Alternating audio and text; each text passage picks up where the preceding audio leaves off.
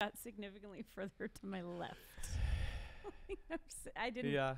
All right, we ready? Oh, because of this. Shoot. All right, this passage is a bit long, so we'll just jump in. Sweet. Let's do it. Ezekiel 16. Are we ready to go, guys?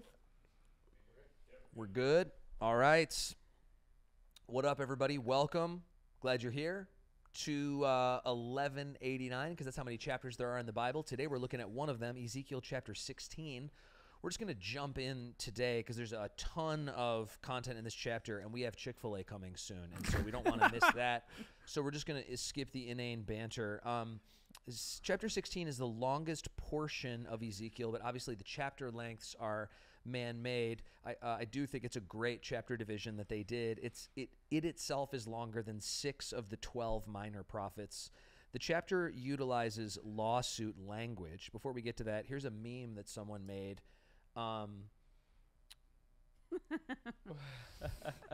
After last week that I thought was really good. They did a great job.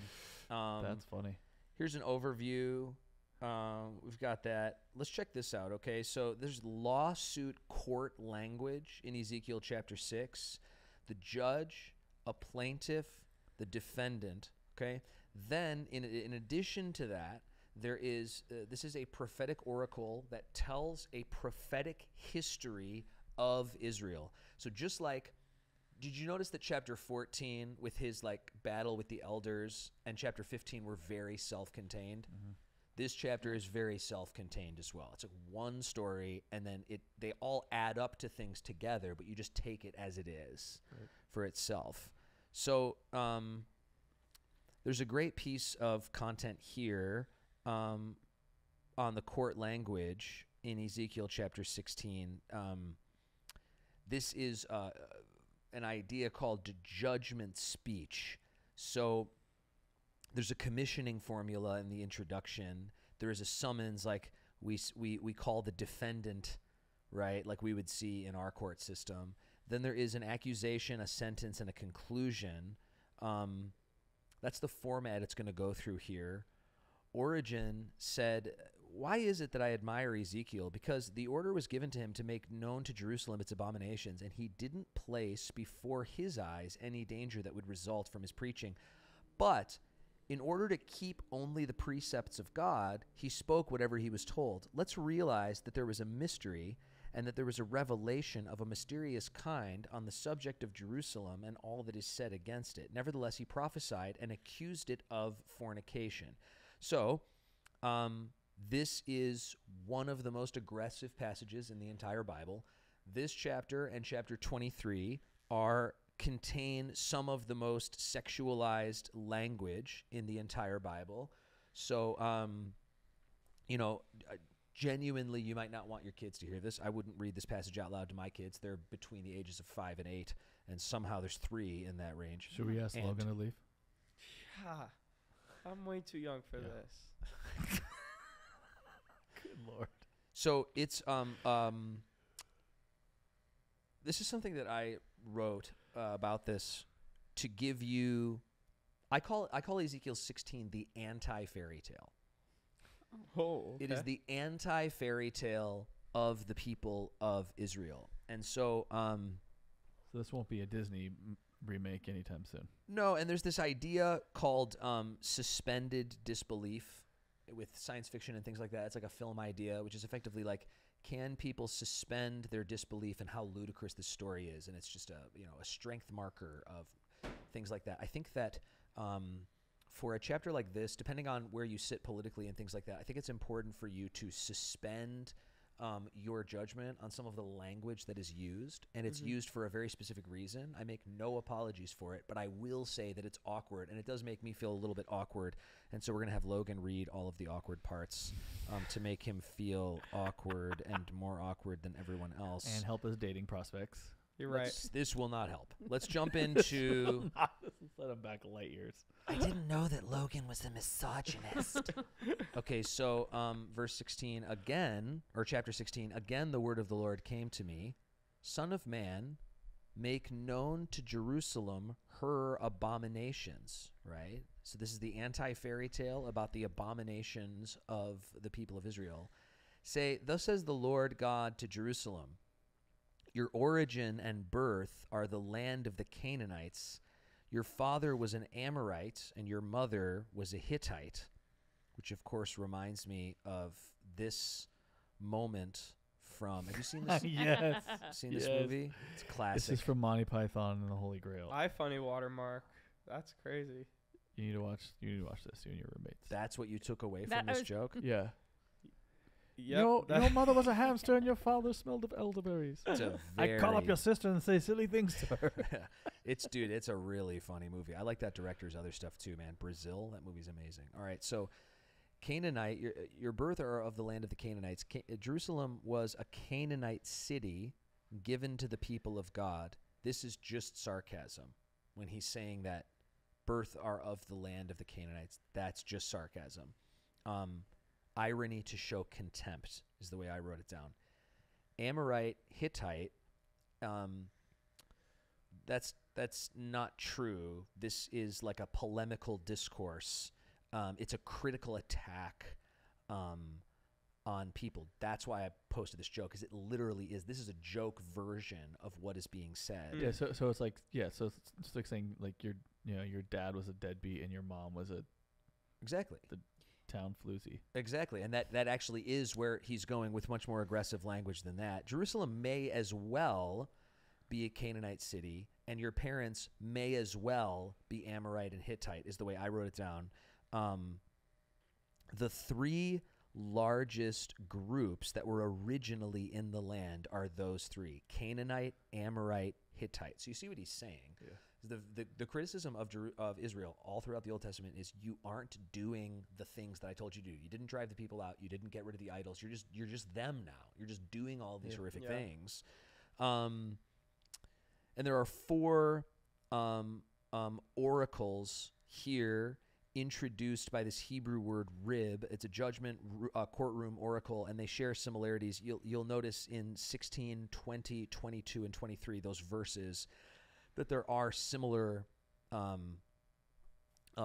rather chapter 16, 20, 22, and 23. You'll notice those similar openings to those.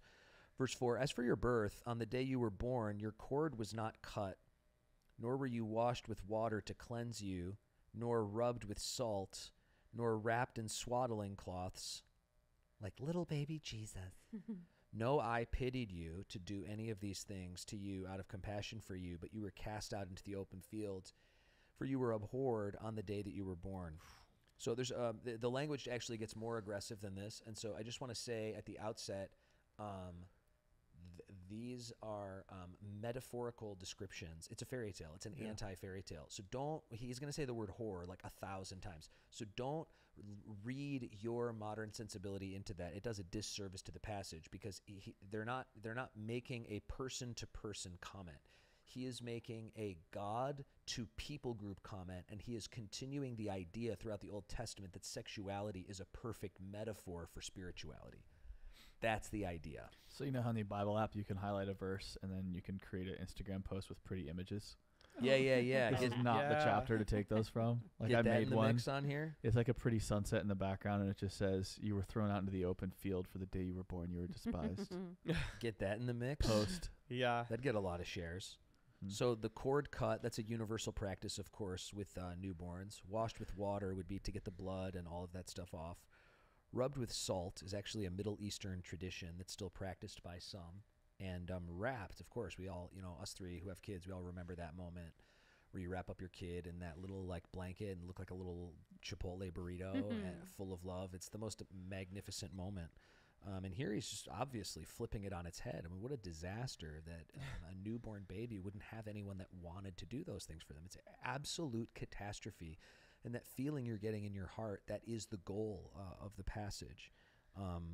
We learn from 2 Samuel 5, the Jebusites had retained control of Jerusalem. And from Judges 1, the people of Benjamin did not drive out the Jebusites. So that's something that I have written here for some reason, because it ties in. John Calvin said, he simply means that they were so despicable that they had no standing among men, for loathing of life means the same as rejection. So that's the idea there. Verse 6, and I passed by you and saw you wallowing in your blood. And I said to you, to you in your blood, live. I said to you, he repeats himself, in your blood, live. I made you flourish like a plant of the field, and you grew up and became tall and arrived at full adornment. Your breasts were formed, your hair had grown, yet you were naked and bare. So this is the first section of the anti-fairy tale. An orphan gets saved. The orphan is the woman in this anti-fairy tale is Israel. We view like the idea of breasts or the idea of a person being naked, we view that as inherently sexual. That's a mistake of postmodern culture, certainly American culture. They're not saying anything sexual. They're like if you've ever seen the statue of David, that stunning, was it Michelangelo statue? Our culture would be like, oh, that's sexual. It's like, no, it's not sexual. That's like Adam and Eve standing in the Garden of Eden aren't sexual. They're beautiful creations of God, right? And we forced this into that hallway. So would that have any connotation with like maturity, like your breasts were formed and that's exactly right. That's that's the exact point. That makes sense to me. That's what Lamar Cooper says. Until she reached the maturity of womanhood as a beautiful young woman of marriageable age. That's the idea there. John Calvin says something similar. And so now we're moving into the section where the orphan gets saved, right? That's beautiful. It's brilliant. God chooses this nation, and he's like, I'm picking you up. You're a disaster, but I'm going to save you, right? And then the saved becomes queen. While I passed by you again and saw you, behold, you're at the age for love. So the person who has gone through puberty and is of marriageable age and is ready to be married, I spread the corner of my garment over you and covered your nakedness. So this is that idea in verse 8 is extremely important in the Old Testament.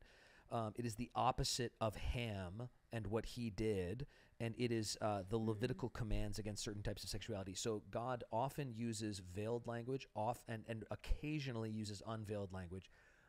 God almost always uses veiled language when he is talking about actual literal sexuality, and he often uses unveiled language when he's talking about metaphorical sexuality. And so covered your nakedness is a veiled sexual idea because it is talking about a literal sexual thing. So do you remember in like Leviticus and Exodus and Numbers where it just keeps saying don't uncover this person's nakedness and all that stuff? Yep. It's the implication. The implication is, why would you do that? So that ... It's very, very veiled language on purpose. And that's one of the cornerstones of the Old Testament. When it says that Ham uncovered his father's nakedness, it's not saying his towel fell off and he laughed.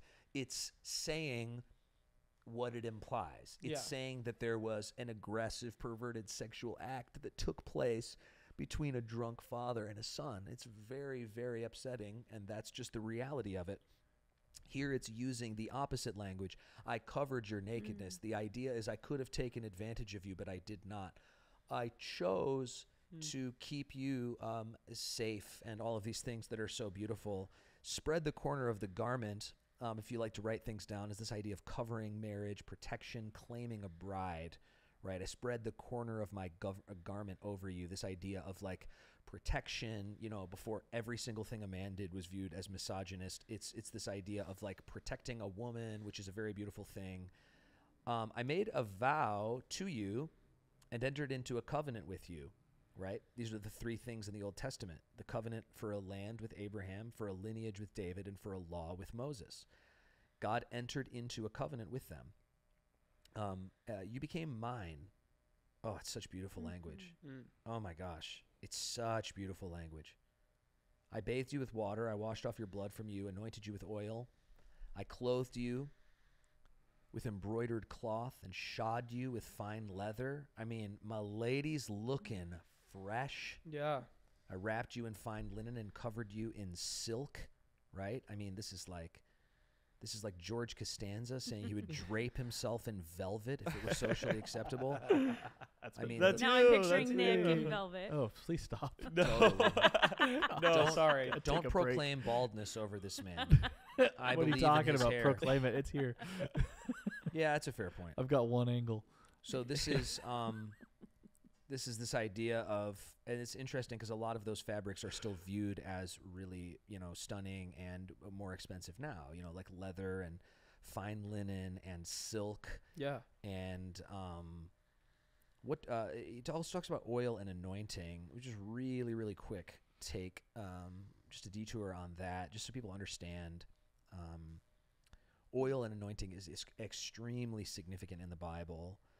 And so if you don't know that, this would be a great thing for you to underline, a great thing for you to study, a great thing for you to take a picture of your screen if you're watching at home and just study this. It's a really great thing to know. Jacob pours oil on the stone that he slept on. He's anointing an inanimate object, right? Because anointing has significance, physically and spiritually. God commands Moses to anoint specific pieces of furniture to consecrate them as holy. In addition to that, God tells Moses to dump anointing oil on his brother's head in front of every single person in Israel. He's just soaking in this oil. That is an obvious picture of the way the Holy Spirit interacts with us now. Setting apart of a leader, the healing power of God. I mean, after Samuel anointed David, the Spirit of God rushed on him. The healing power of God, the simple anointing of a guest, all of that stuff. I think it's exceedingly important, and you can see how in the New Testament this idea of anointed with the Holy Spirit or anointed with the oil of gladness. I adorned you, verse 11, with ornaments, and put bracelets on your wrist and a chain on your neck. I put a ring in your nose and earrings in your ears and a beautiful crown on your head. Now, I love this section because I have my nose pierced. Yeah, I was thinking that. I grew up a very conservative Baptist, and just having your nose pierced doesn't mean that you worship Satan. This is an actual Reddit post that I found on the actual literal internet, and I think that it is so funny. And I love dunking on hyper-conservative people whenever I can. We don't really have time for all the chicanery that I wrote down in here, but I have like 3 pages of content that I found online. I found this. I don't know if I want to get into this right now. Have you had boomers criticize you for your nose piercing before? No. But I make it a goal of mine to, when I feel like someone is kind of like being aggressive with me, I attempt to make them feel as uncomfortable as they have made me feel. And I've noticed that they're really not willing to receive it back. And so it often ends with them not wanting to talk about things like that with me in the future. Yeah. And also because So I your have plan like a works. very firm understanding of why I think that isn't wrong, and most people don't. So they're just like, Leviticus 19. And you're like, oh, is that a cotton poly blend shirt you got on there? Oh, I Because see that's an your- I equivalent see your thing. sideburns are past your ear. And they're like, the moral and ceremonial law. And you're like, dude, that's so cool that you went to like 1 semester of Bible college in the 80s. Like, that is not the like actual way of reading that text. There's no pressure. We can always, if we want to get into chicanery, we can cut chapter 16 into 2 episodes. It is the longest. We can cut it into 11 episodes. And by the end, people are like, It's for its the own love podcast. of God. Please Yeah. stop. And Please, for the it- love of God, stop stop saying the saying word the word whore. whore. Please. Please. Yeah, YouTube is just gonna completely like shut down. Like, we don't even know what to do to block this. There's a few violations here. Yeah. I'm not allowed to say it, so. We do this like content live at the church that we attend as well, and I've noticed that like people have slowly stopped coming to the live over the course of the year, which is hilarious because our church has actually been growing like really, really fast, but the Bible study's been shrinking. And I'm like, okay, I guess this is it. This is what it really is. This is the real Bible, and The remnant shall remain. Yeah, I'm so curious what that was like when you taught chapter 16. oh man, it it was I wild. was there. It was Lots good. of people shuffling It around was and before moving. I quit. Oh yeah, I quit. she was one of the people who quit. You were- That's so funny. wow. Wow. Carly on blast. You just I just outed blasted yourself. myself. What was I thinking? Oh had my nothing gosh. to do with our enjoyment This of is the awkward. content, Landon. Logan, you Oh wanna go? my Nothing. gosh. It had everything to do with our children being nightmares. I wanted to tell a story about my grandma and an interaction we had with a nose piercing, but I don't want to tell it because I want her to watch this. So we'll just have to move on. Wait, but if she's watching, she just heard you say that. So your story is I that you didn't- aren't going to tell a story because it will bother someone, but the only person that will bother already knows the story, and you're already saying they're going to watch. And the internet is forever. Make it make sense. Yeah, Make was it pretty funny. Makes sense. Yeah, Yeah, I just like found this website of this church. I'm not going to say what the church is because I don't want to like do anything like that, but I just think it's hilarious when people are like, throughout history, the tattooing and piercing has always been condemned by Bible-believing Christians. Always. That's from their website. The fact is, up until a few years ago, virtually everyone, including the most liberal Christian, knew that tattooing and piercing was clearly forbidden by the Word of God. I find stuff like this funny, and I like to dunk on it because it is not true. That's not true. It's also like a cultural thing in America. It's like when people are like, why don't you wear suits to church? It's like, well, that's a yeah. cultural representation of a thing. And if you want to do that, that's fantastic. Praise Right. God that you want to dress up for church. I love that. But if someone comes in sweatpants, that does not inherently mean that they love Satan and you love God. And that's the way people treat people. And they're like, oh, don't get a tattoo or a piercing because Leviticus 19. You're like, that isn't what that passage is about. It isn't what it's talking about. And it isn't really that big of a deal. And you being unloving to someone because they have a small piece of metal in their nose actually is against the Bible and actually is against the history of the way the Bible has been taught. And so I just, that kind of stuff irritates me. And they wrote on here, in spite of this, many will still justify getting a tattoo. But the question that should be answered is, what is my motive and why do you want one in the first place? Which is hilarious to me. And we should probably move on. But it's like the most anachronistic reading. Because of, I'd like to sympathize with the nation of Israel Yeah. being adopted by God in Ezekiel chapter 16. Exactly. God gave them 'Cause piercing. God himself was the piercer. Totally. But what that, but no, you got to understand, like, So I saw you in your blood, picked you up, and took you to Claire's to get your nose that's pierced. right. Lil Uzi Claire's Vert doesn't had do nose piercing. the Oh, ruby my bad. in his head. So Oh, actually, What'd they you do. say? yeah, you know the rapper Lil Uzi Vert. He got I think a ruby in his skull, Sweet like in his Jesus. forehead right here. This is already going to be the longest episode we've done. Like, do we need to? Nope, we don't. Let's keep going. That's 2 little Uzi Vert drops in one season for Logan, though. Logan's thinking at every point, how can I bring this to a point about a rapper or Scientology? He's thinking, how can we get on that wavelength? It's great that in terms of the keyword search for this Pick up for my this kids. for this podcast, Lil Uzi Vert just jumped Kirk Cameron. Yep.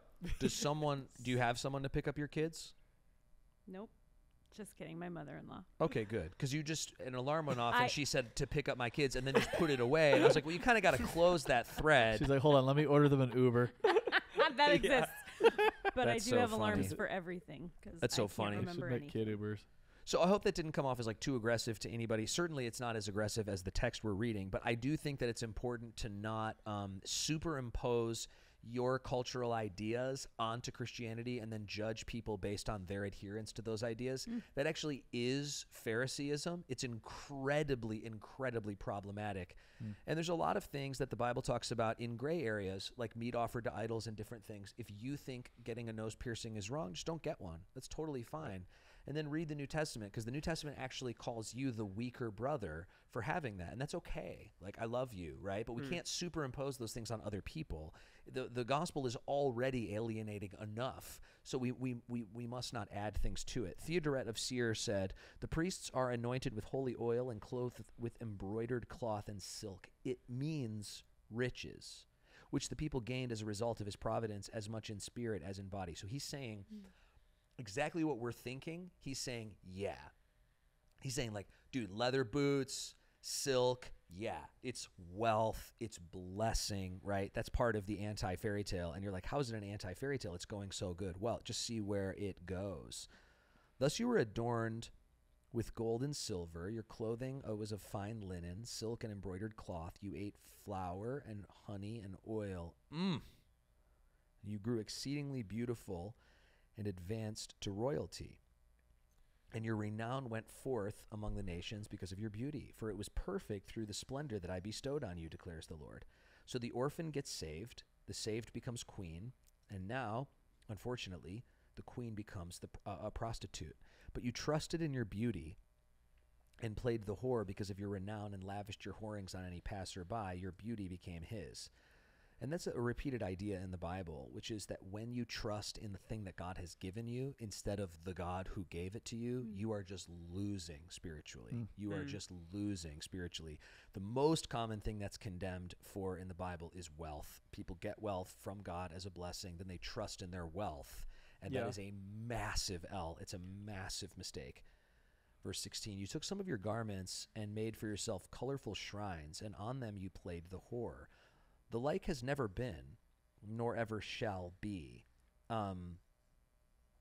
This is pretty aggressive language, obviously. Verse 17, you took your beautiful jewels of my gold and of my silver, of which I had given you, and you made yourself images of men, and with them played the whore. This is also very aggressive language. Yeah. Like Aaron melting down the precious metals of God and forming them into a pagan image, and then performing sexual rituals around and under them. I don't think it implies that the sexuality involved the idols, but that they were viewing the idols as commanding and receiving of the sexual acts that were taking place around them. Verse 18, you took your embroidered garments to cover them, and set my oil and my incense before them. Also my bread that I gave you. I fed you with fine flour and oil and honey. You set before them a pleasing aroma. So it was, declares the Lord God. So they're using the items that have been made holy by God for the temple in their pagan practice. So this is like taking a pew from the church and bringing it to the strip club and like putting it there for people to sit on. It's taking something that obviously was made for a good, righteous purpose and using it for something else. And this idea of a pleasing aroma is also an indictment against God. Ephesians 5, Philippians 4, Numbers 15, Genesis 8, Leviticus 1, all of those say, suggest, and communicate that God actually smells things and has an interaction with the smell of individual sacrifices, either literally or spiritually. And here they're doing this pagan idea of like doing the thing that God commanded for him to an inanimate object that also is representative of a demon, I believe. Yeah, I think it's so interesting in verse 19. You can use the things God gave you for evil to... You can. It's the same with spiritual gifts, too, which is really hard, I think, for people to intellectually consent to. But it is the same. Yeah. You can use the gift of encouragement to manipulate. You can use the gift of proclamation to build a platform for yourself, right? Like, verse 20, you took your sons and your daughters whom you had borne to me, and these you sacrificed to them to be devoured. So this is a literal thing that the people of Israel literally did. And this type of language helps people understand God's aggressive language in the Old Testament, because they're like, oh, so what? They bowed down to an idol once. It's like that. That's not what they're talking about. Were your whorings so small a matter that you slaughtered my children, delivered them up as an offering by fire to them, and in all your abominations and your whorings you did not remember the days of your youth, when you were naked and bare, wallowing in your blood. This is Baal worship. This is Asherah worship. This is ritual killings. And lest we think that we are better as a society, this is obviously analogous to abortion in literally every single way, except the idol is the self instead of an idol inside of a temple. Verse 23, and after all your wickedness, woe to you, declares the Lord God. It's like an interjection of intense personal grief and lamentation that God is letting out in that moment. You built yourself a vaulted chamber and made yourself a lofty place in every square. A vaulted chamber is a brothel, right? So you can see the anti-fairy tale. It just keeps getting worse. At the head of every street you built your lofty place and made your beauty an abomination, offering yourself to any passerby and multiplying your whoring. So this is just prostitution language. He's like, you're building effectively brothels on every corner. You're using the thing that God gave you, beauty, to do the opposite of that. The Septuagint just literally said it's a house of prostitution, which I think is a great understanding of that idea. Yeah, by the way, the NIV is a lot more graphic. Really? Language-wise, yeah. Oh, cool. I'm glad we're in the ESV then, because this is making me a bit uncomfortable. You're talking about My mom watches the podcast, so I'm not going to read it. You Thank can, you. Verse 26, you also played the whore with the Egyptians, your lustful neighbors, multiplying your whoring to provoke me to anger. humans often don't have the understanding that God cares about us. God made us in his image, and the things that we do affect him emotionally, because he is a personal God. Verse 27, behold, therefore I stretch out my hand against you and diminished your allotted portion and delivered you to the greed of your enemies, the daughters of your Philistines who were ashamed of your lewd behavior. Wait, so even the daughters of the Philistines are shocked by the lewd conduct, right? Because Philistines are very... Exactly, and it actually you're right, and it goes further than that. Yeah. You played the whore also with the Assyrians because you were not satisfied. Yes, you played the whore with them, and still you were not satisfied. That is the implication of being sexually satisfied. You multiplied your whoring also with the trading land of Chaldea. Even with this, you were not satisfied. So why does God use sexual imagery to describe spirituality? Because it helps people understand how important it is and how special it is why. Verse 30, how sick is your heart, declares the Lord, because you did all these things. The deeds of a brazen prostitute, building your vaulted chamber at the head of every street, making your lofty place in every square. You weren't like a prostitute because you scorned payment. Wow. That's like the ultimate dunk of all time. It's like you did all that and you did it for free. A cheap prostitute. Yeah, you were. Yep. But you scorned payment, meaning the payment was offered, and you were like, "Nah, it's all good." I enjoy this Yeah, on its own. like it's so aggressive, right? Yeah. And I think the feeling of uncomfortability, I think, is part of it on purpose. I think God is doing that on purpose to communicate the intensity of what he feels, right? Yeah. Adulterous wife who receives strangers instead of her husband. The husband, of course, is God. Men give gifts to all prostitutes, but you gave your gifts to all your lovers, bribing them to come to you from every side with your whorings. So you were different from other women in your whorings. No one solicited you to play the whore, and you gave payment, while no payment was given to you. Just further and further. Therefore, you were different. That might be one of the most indicting phrases in the entire Bible. Therefore, you were different is because holy means different. So you were actually technically holy in the worst possible way. Wow. It's so Unholy. indicting. Holy unholy. Exactly. It's so aggressive and so indicting. Now we're going to part 4.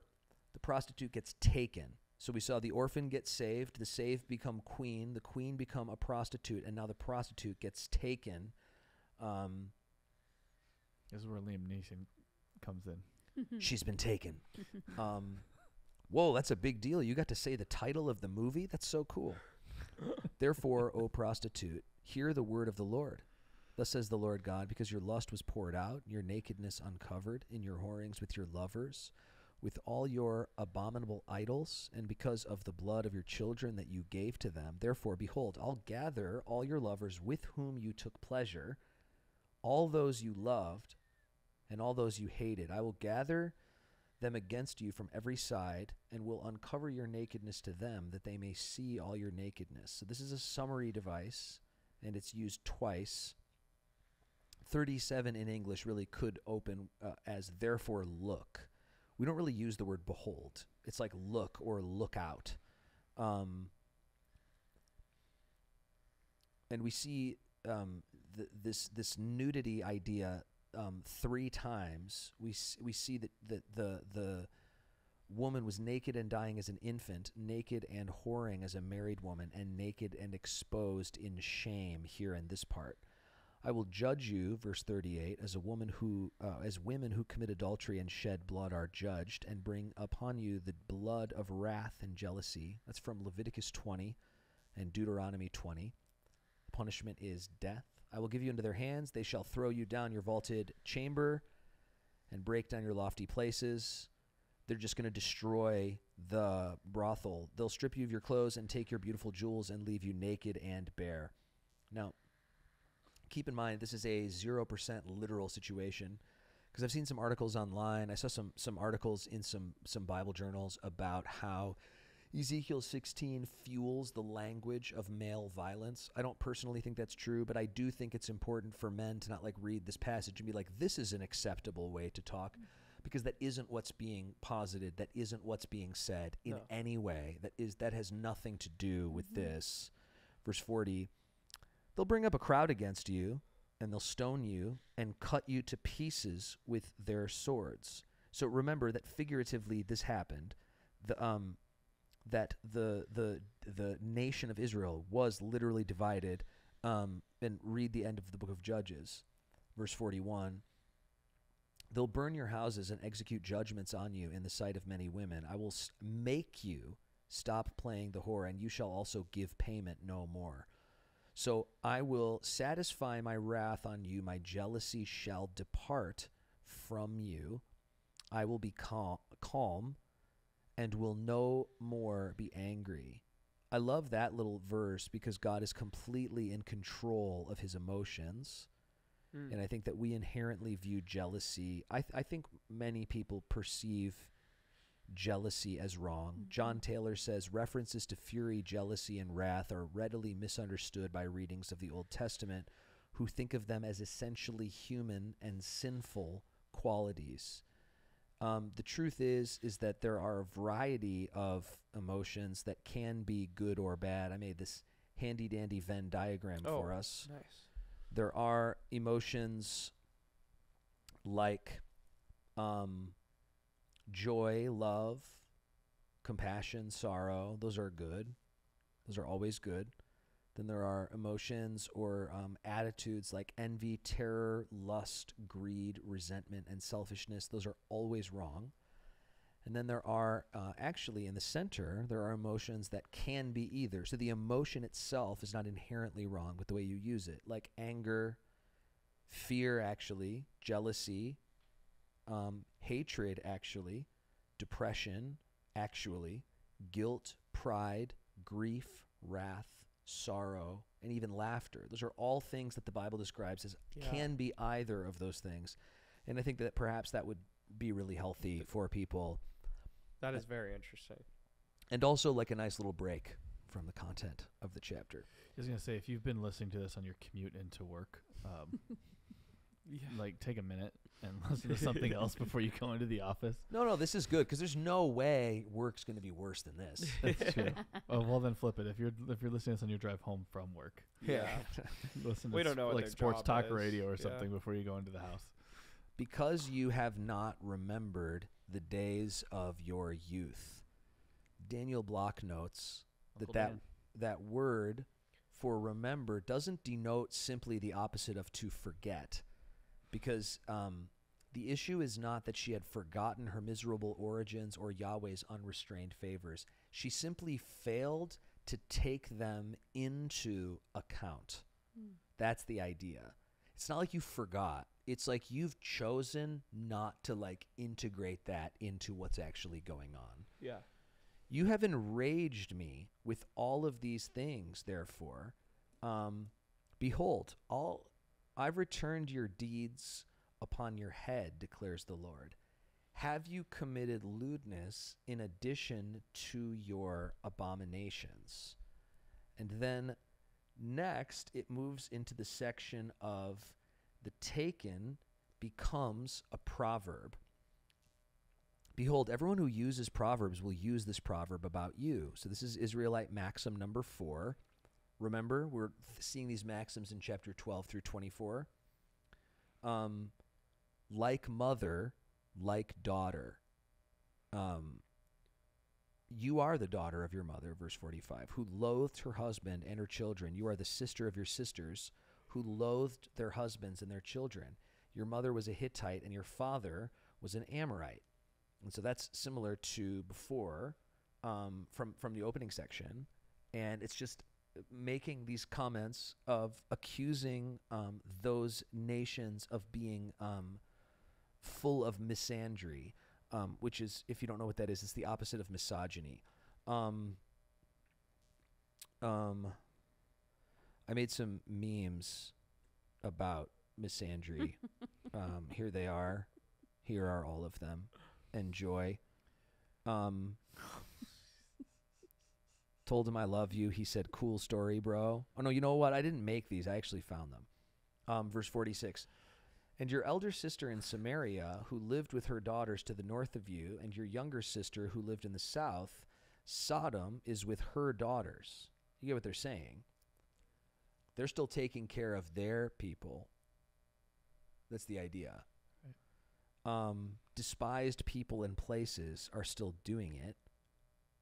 Verse 47, not only did you walk in their ways and do according to their abominations, within a very little time you were more corrupt than they in all your ways. Daniel Block says, unlike Cinderella of fairy tale fame, her corruption exceeded theirs. Beginning with the smaller sister, Yahweh affirms on oath that even Sodom, the archetype of wickedness in Jewish tradition, and her daughters were no match for Jerusalem. As I live, declares the Lord, your sister Sodom and her daughters have not done as you and your daughters have done. Behold, this was the guilt of your sister Sodom. She and her daughters had pride, excess of food, and prosperous ease, but did not aid the poor and needy. And this is correctly interpreted by some people as expressing that when people say that the only part about Sodom and Gomorrah was homosexual activity, that is actually an incorrect reading of this text and the text in Genesis. And so some people have done some good work there. Verse 50, they were haughty and did an abomination before me, so I removed them when I saw it. Samaria hasn't committed half of your sins. You've committed more abominations than they, and you've made your sisters appear righteous by all the abominations that you have committed, right? So we see this like anti-fairy tale here, which just brings to mind these... Started from the bottom, now I'm here. Cinderella, that's a good one. It's just like this anti-fairy tale idea. This really is one of the only passages in the whole Bible that really feels like this. Bear your disgrace, you also, for you've intervened on behalf of your sisters because of your sins in which you acted more abominably than they. They are more in the right than you. So be ashamed, you also. Bear your disgrace, for you've made your sisters appear righteous. So now we see the taken becomes a proverb. The takers get restored. That's the next part. So this is the turn, right? It's like you thought Israel was going to jump the shark, right? But it's not. Verse 53, I will restore their fortunes, both the fortunes of Sodom and her daughters, and the fortunes of Samaria and her daughters, and I will restore your own fortunes in your midst, right? This is like quintessential, like literally cannot believe the mercy of God. Wow. That you may bear your disgrace and be ashamed of all that you've done, becoming a consolation to them. As for your sisters, Sodom and her daughters shall return to their former state, and Samaria and her daughters shall return to their former state. Former state it implies positivity. Was not your sister Sodom a byword in the day of pride? This is true. This is same in the literal Bible. This is the idea that the word has become synonymous with an insult. We talked about this in like one of the last two episodes. I'm not going to read through all of these, but this is this idea here that it has become directly illustrative of an idea. Verse 57, before your wickedness was uncovered, now you've become an object of reproach for the daughters of Syria and all those all around you, her, and for the daughters of the Philistines, those all around who despise you. He's like, your name's a joke. It's the punchline. Yeah. The Hebrew word implies gossip, a noteworthy item, something everyone cares about kind of, but mostly to mock and use for joke fodder. That's the idea there. You bear the penalty of your lewdness and your abominations, declares the Lord, which reminds me of Romans 1. The language is very similar. And then, here we go. Twist ending. Ezekiel's going to Shyamalan us here. He's going to twist the ending on us. Takers get restored, but the proverb, continuing on from number 5, becomes a wife again. We see another Revelation connection here. The female figure of Zion is always explained as the many people of Israel. The antithesis to the woman is the harlot in Revelation chapters 17 and 18. And so we see Ezekiel 16 referenced there and how it is a part of, or at the very least, a prefiguring image of this. Verse 59, for thus says the Lord, I will deal with you as you have done, you who have despised the oath in breaking the covenant, yet I will remember my covenant with you in the days of your youth. I will establish with you an everlasting covenant. He is saying it doesn't matter how many times you've moved away, I am going to supersede, complete the covenants with Abraham, David, and Moses, and I'm going to bring about a forever covenant. That's the covenant of Christ. He's saying there is redemption, there is hope, and in that way, the fairy tale really does turn into a real fairy tale. Yeah. Because it actually really flips at the end. You'll remember your ways and be ashamed when you take your sisters, both your elder and your younger, and I gave them to you as daughters, but not on account of the covenant with you. I'll establish my covenant with you, and you will know that I'm the Lord, that you may remember and be confused and never open your mouth again because of your shame. When I atone for you, all that you have done, declares the Lord. That's massive, because atonement is a massive, massive word. It's used 44 times in Leviticus alone. The idea of atone is to cover. This is a big idea. It's very clear what the text is saying here. The text flips at the end. So realistically, you could have called it a fairy tale, because at the end, it is good. It is in a good place. And not only is it in a good place, it's in a good place currently and prophetically. So he's saying, yes, there is an answer. There is a new covenant. There is redemption. There is hope. There is joy. There is something coming because I am going to atone for you. Atonement means a covering of something. That's what it literally means. He is going to cover the sins of the people, all of the sins, all of this entire ridiculous story that is so hard to get through. Look at how good God truly is to his people. Look at how brilliantly good God truly is. Love covers sin. And I want to talk about one theological idea, which is that the word atonement is not used in the New Testament. And I want to just clear that up for people really quick because it's a somewhat common question. I think I learned this from Piper. Oh, yeah, it says it right there. As time passed, the English word atonement became almost entirely a theological word, referring very generally to the way the broken relationship between God and man can be made right. So the Oxford Dictionary says, as applied to the redemptive work of Christ, atonement is variously used by theologians in the sense of reconciliation, propitiation, and expiation. So what he's saying there is that's what the word atonement became symbolic for or representative of in English. Okay, so then the reason that atonement is not used in the New Testament is because there are just more different words for it. That's the general idea. I just didn't want to confuse anyone who, when they heard me say that atonement's about Christ, it obviously is, but then they may say, well, that's not, the word's not used in the New Testament. So I wanted to help anybody who thought that. Piper points out that they use a word, one word to draw out the ransom in Mark 10, a word to get at the meaning of redemption in Ephesians 1, a word to draw out propitiation in Romans 3, a word to draw out the meaning of reconciliation in Romans 5, a word for purification for sins in Hebrews 1, two different words of Christ's sacrifice in Hebrews 7, and I do think atonement is used in the New Testament because it does say in 1 Peter 4:8 that love covers sin. Love covers sin, and the atonement is the idea of covering. That's what's being prophesied here. Despite everything, love has covered sin. And so the wild part about the anti-fairy tale turned real fairy tale is the only way to read it is to see yourself in the role of the villain. That is the way it is meant to be communicated and said.